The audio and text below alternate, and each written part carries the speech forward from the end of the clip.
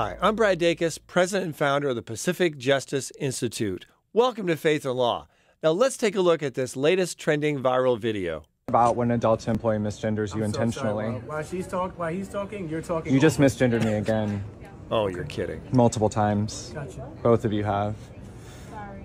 Don't apologize. It wasn't intentional, but if you want to take it personal, that's also. Well, she did do it intentionally twice. You're talking to me too. You said she and then you said he. You're being condescending, and if you want to continue, I have full authority to escort you out the building. Way to go. If you want to play that game with me. Okay. Would you like to continue 3 days before Christmas? I really don't mind. Way to go. I'll just put this on. Well, folks, I don't know about you, but I feel so happy to see someone standing their ground and their conviction. We have had so much wokeism, so much radical LGBTQ correctness slammed down our throats, forcing us to apologize when we have nothing to apologize for. These people were not deliberately going out of their way to insult someone. This person was trying to profess to be a different gender than what they actually were, than what they actually came across being. So they have no grounds to object and to act like a jerk with regards to these Delta employees. I'm just excited to see this employee standing his ground. And I will say something loud and clear.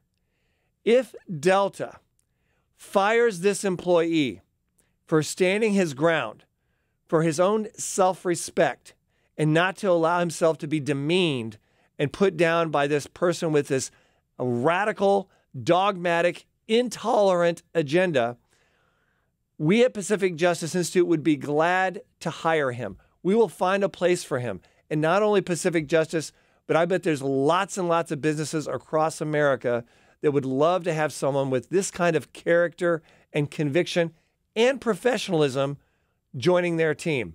This should be an example, folks, to Christians and people of faith and just common decency and conscience across America, not to take this kind of garbage and intimidation anymore. To do so lovingly, respectfully, but not surrendering their convictions, surrendering their grounds to an agenda that they do not agree with. This is America. This is the land of the free. Let's keep it that way. Our rights are a gift from God, and they're to be used for God's glory and to further God's kingdom.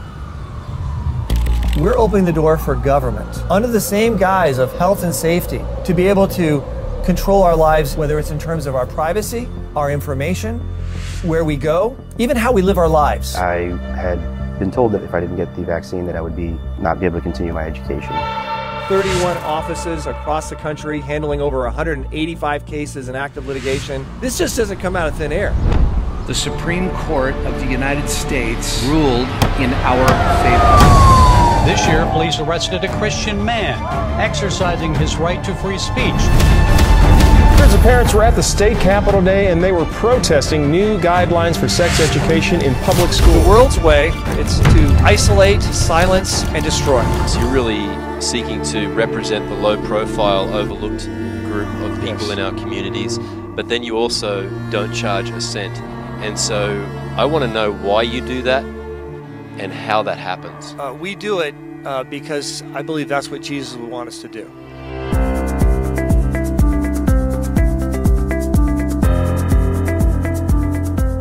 But we're also involved in what's taking place in the workplace. In fact, we've taken on countless numbers of cases dealing with employees who've been persecuted, who've been fired because of their sincerely held religious beliefs and convictions, whether it's dealing with pronouns or dealing with an objection to taking a very controversial COVID vaccine. To help us talk about one of these cases and a unique spin that we haven't seen much before that I think needs to be addressed, we'd like to bring on now our attorney, Catherine Hartley, from our office in Idaho. Welcome to the program, Catherine. Thank you for having me, Brad. Now, Catherine, I understand that the client you're representing right now is a nurse who is also not just being fired, but also is being required to have to pay back money that was a part of an advanced educational program that was being sponsored by her employer or the state. What's going on here? Yes, this particular client not only dealt with the fallout of being terminated from her job and everything that goes along with that, but additionally, she had an agreement with the state of Colorado, and the state was assisting her in paying back her student loans from her advanced degree. And part of that agreement was that she remain employed by her particular employer or a similar employer. And when she was fired, the state immediately demanded she repay this loan. Now, we've seen large companies and the military dropping their vaccine mandates, and yet we still see these cases popping up. Why? Yes, I think there's several reasons why these cases are now popping up. The first is that the administrative process can be lengthy. So as we know, before these cases can be filed, these Title VII cases, they have to go through the EEOC or state equivalent. And sometimes that process can be lengthy, which is why some of these lawsuits are now just coming up. I also think it is because some employees don't want to go back to their employer, even if that is an option for them. I think that they were hurt by being fired for their beliefs and that they moved on and even possibly found other options out of necessity. Now, if we see our society on such a massive scale being willing to purge people from the workplace because of their faith, what does this tell us about our society moving forward? I think it shows that these cases, all of these cases show that freedoms are fragile. Our freedoms are fragile, and we have seen that immensely the last few years.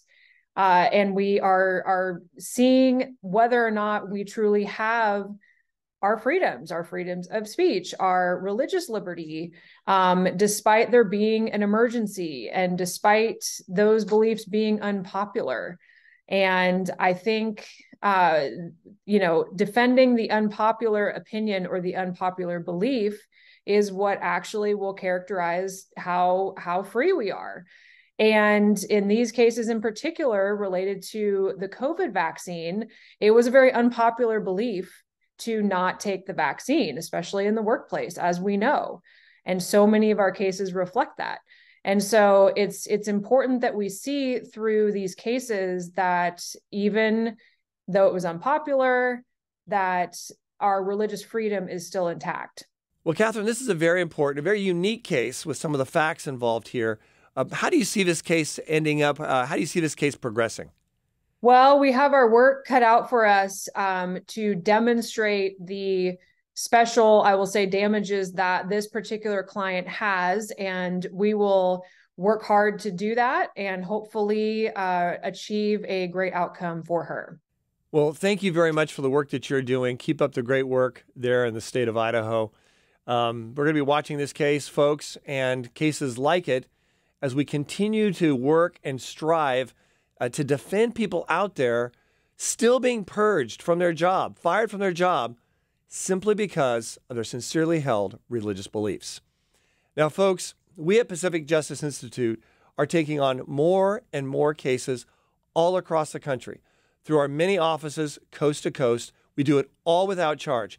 And the only way we can take on these cases the way we do and take hill after hill after hill in these battles is because of the commitment and the support from people like you. Well, we've got something exciting. We have a matching monthly gift program. So if you give a contribution here in the month of January and you commit to a monthly amount of any amount at all, it will be matched dollar for dollar, not just for January, but for the next 12 months, all throughout 2024, it will be matched dollar for dollar. Go to Pacific Justice Institute's website, pji.org. That's P for Pacific, J for Justice, I for Institute.org, pji.org, and become a part of a solution, become a part of the team, and let's make a difference in 2024.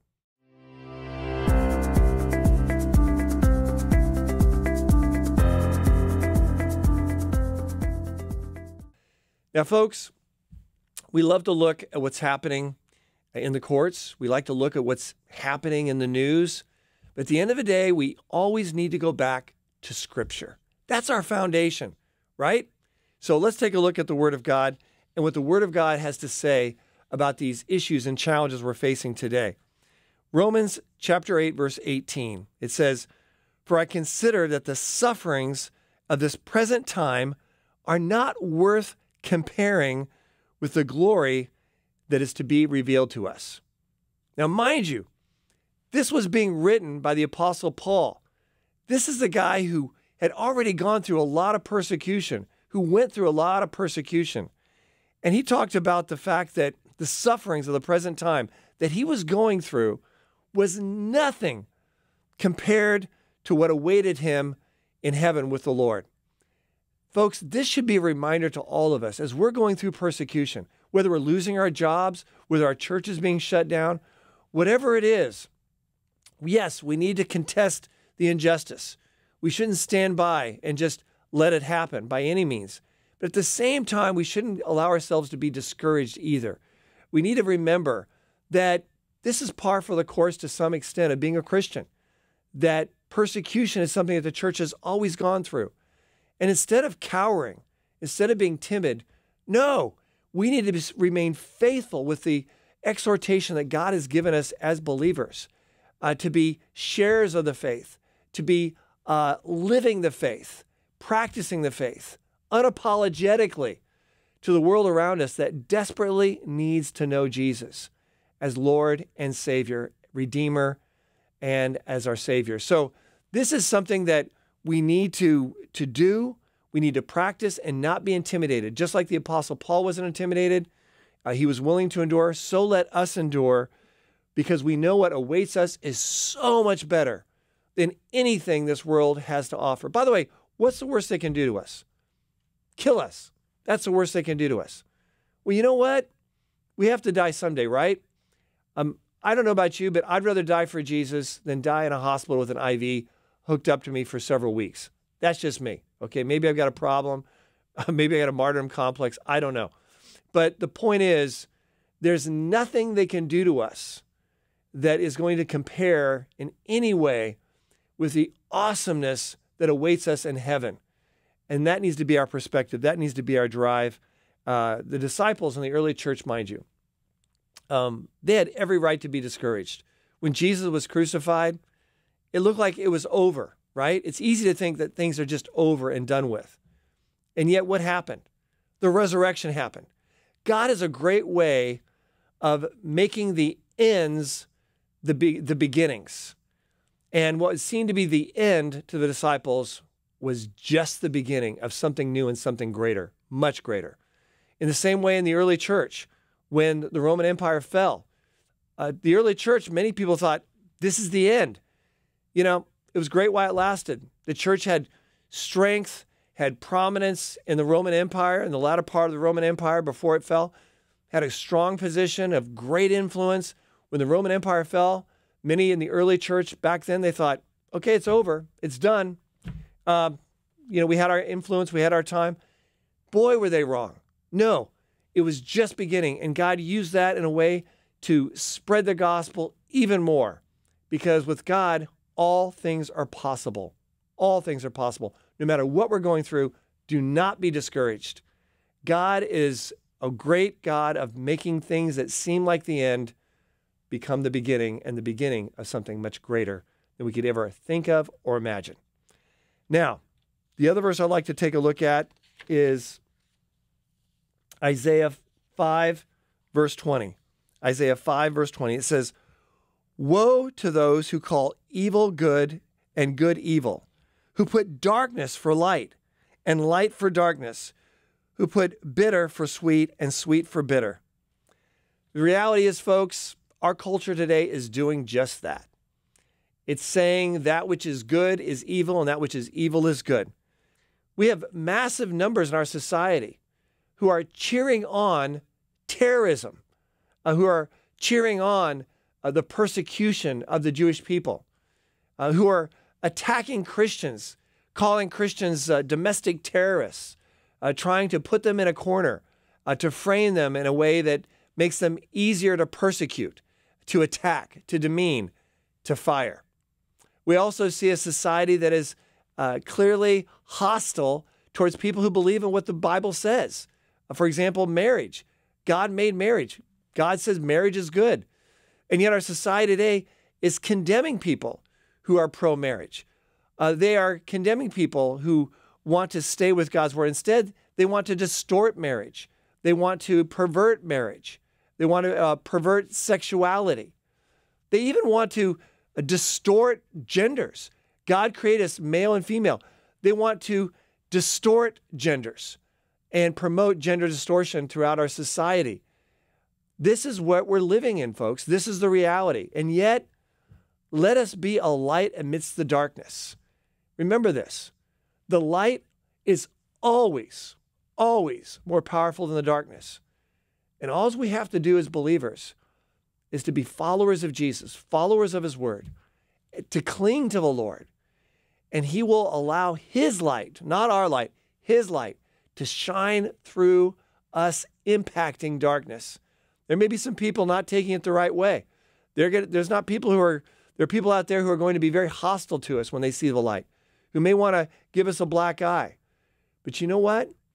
There are also people out there in the darkness that will see the light, they'll be convicted, and they'll respond to it, they'll repent, and they'll come to Jesus, and they'll be set free from the darkness. Let us be faithful with what God's given us for this day and this hour. Let us be givers of the light, the same light that set us free, who were once in darkness ourselves. So folks, remember this. We're going to have challenges, but no matter what the challenges, no matter what the persecution, always, always keep the faith.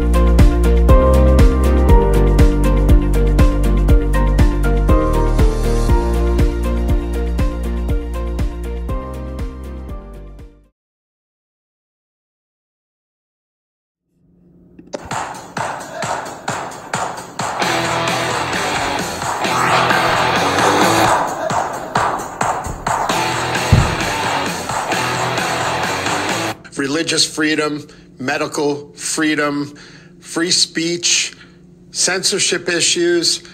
I think people on the right are going to get hammered in 2024, and that's why it's so important that we have representation.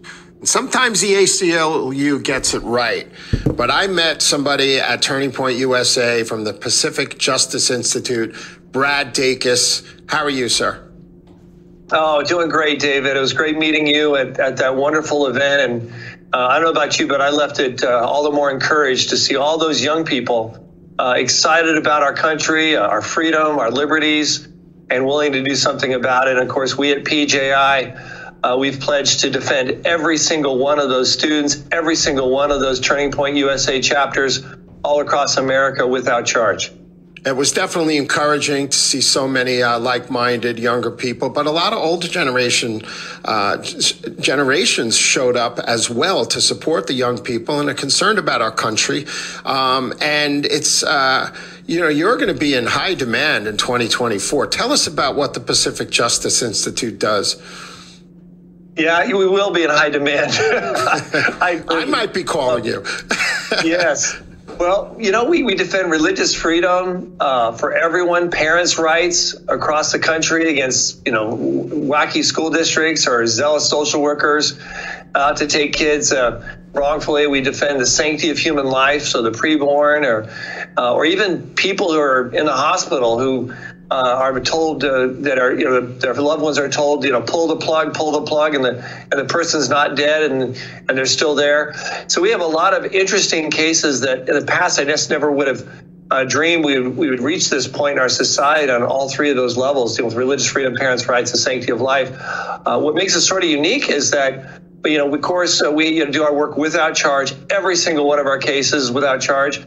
But we don't cherry pick our cases, so we don't just go for the high profile cases, just a few cases here and there. Our goal is to make sure that everyone gets help, that no church, no family, no business, owner, is left on the side of the road.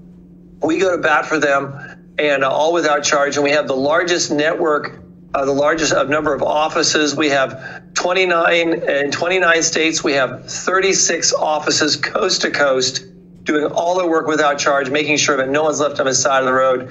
So we're very, very busy, and our cases are increasing dramatically. We have, I think, over 255 cases in active litigation right now alone. Wow, and you have a very high success rate. Tell us about that.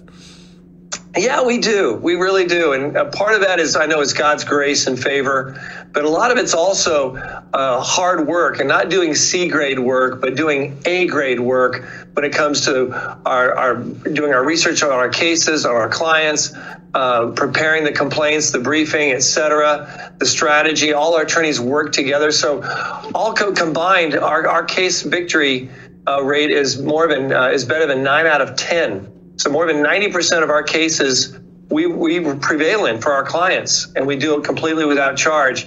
It's pretty incredible, but we do our homework. We do excellent work for our clients, and it takes a lot of work to get that kind of high success rate. Yeah, there was a couple on the ground that I met. I gave them your phone number. Hopefully they contacted your offices. The woman didn't want to vax. Now it's 3 years later. She needs a double lung transplant, and quick. And in Phoenix, and all the hospitals have turned her down. So is that someone like that? Is that someone that you can help? Oh, absolutely. In fact, we're, I think, leading the charge across the country in those kinds of cases. Where out of our Detroit office, the person who heads that up, Dr. David Peters, is not only an attorney, but he's also a doctor and has great expertise. And we've already seen the success. We've saved 2 individuals from a hospital, I think it was called Trinity Hospital, where they were told that, you have to get the vax or you die. Basically, they were being put on medical death row. Wow. It was outrageous. And we stepped in, we prevailed. Then we had to sue University of Michigan Medical Center. We prevailed there as well for 2 individuals critically in need of organ transplants. So we're really stepping up. We're taking these cases on all across the country. It's literally a matter of life and death as we move forward. Wow. Very interesting stuff. Now, what separates you? I know we were joking earlier about the ACLU. Sometimes they get it right, but what separates you from that? Are you committed to like conservative principles? What's the difference? Yeah, and I want to give the ACLU credit from where they first started. They did some really good work. They really did, for free speech in particular. But the ACLU has changed dramatically since its founding and formation. In fact, 2 of our attorneys are ex-ACLU attorneys, partly because they became Christians and they have a different worldview and perspective of liberty and religious freedom.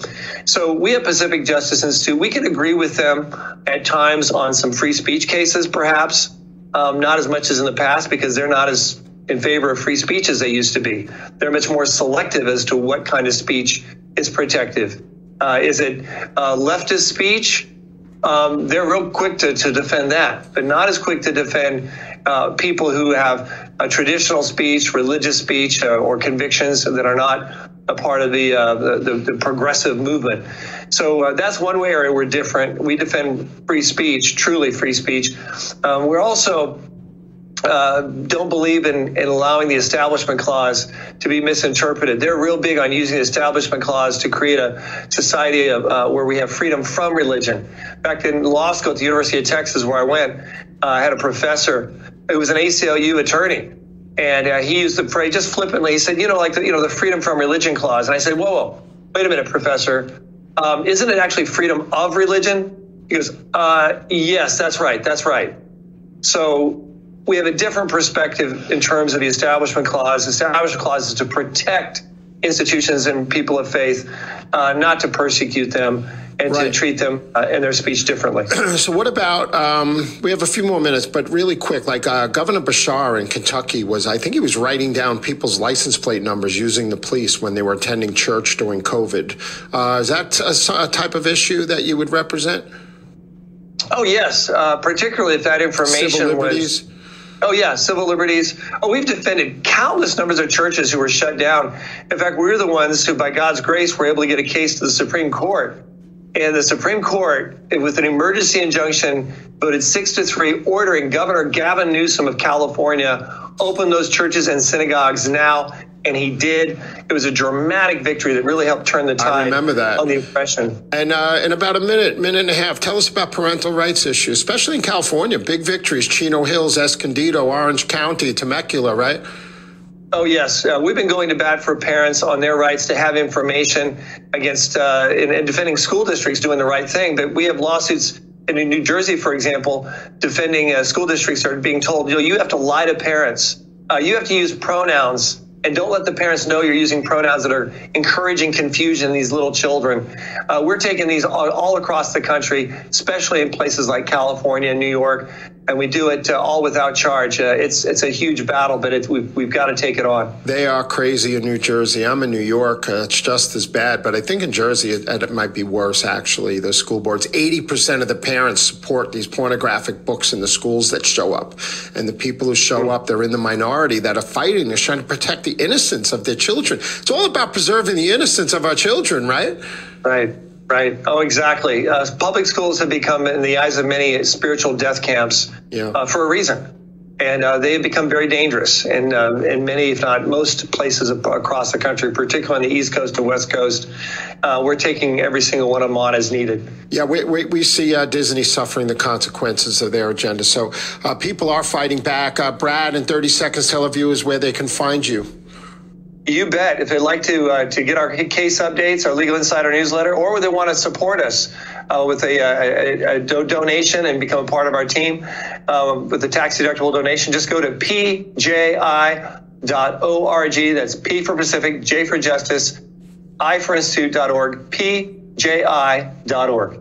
All right. Maybe I'll see you at CPAC and other events. I hope to have you back. Happy New Year to you and your family, Brad. Thank you. You too. All the best, Dave. Take care. Yes, you too. Brad Dacus, founder and president of the Pacific Justice Institute. I want to bring you a message from our supporters, Switch to USA. Look at the bottom of